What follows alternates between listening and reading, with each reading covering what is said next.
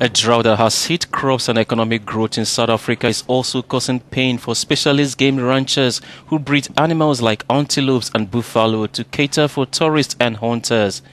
Pieter Ernst Jr, whose family raises game 250 kilometers west of Johannesburg, says the cost of feeding his prized sable antelope have doubled the past year, but he can leave nothing to chance.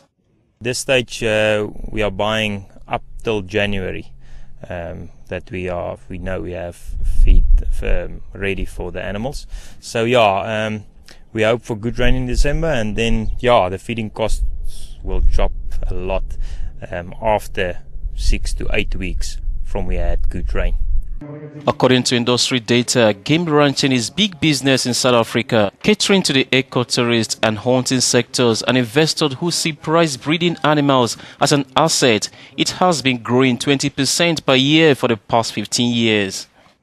Our feeding cost went up with 65%, and we are feeding now for 24 months non-stop, and our numbers is still growing. Ranchers say record prices are still being fetched for iconic species such as buffalo, highlighting the resilience of the asset class as a luxury end.